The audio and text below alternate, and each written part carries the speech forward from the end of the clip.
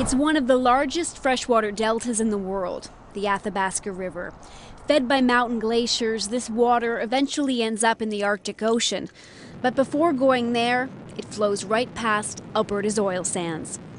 People who live downstream say this development is destroying the water they depend on. We used to play there. We used to fish. That's where we used to get our drinking water. For years, residents say they've been noticing changes in the river.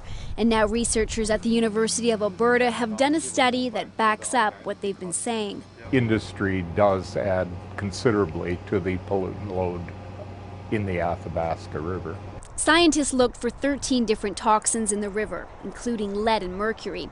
The government and industry have always maintained that toxins in the river comes from the natural chemicals in the ground. But researchers say there's more toxins in the water after it's passed by the oil sands than in any other spot they tested. I think it's incompetence. I don't think it's deliberate.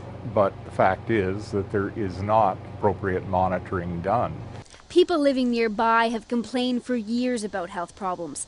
On the reserve in Fort Chipewyan, cancer rates are higher than average. Marie Adams is part of a group that's fighting to protect the water. She has a message for any government official who says the toxins are natural. I like to see them take a drink from the river. The province says it's studying the scientists' findings, but people like Irene Martin say it's too late for that. Do you think the industry is destroying your way of life here? It already did.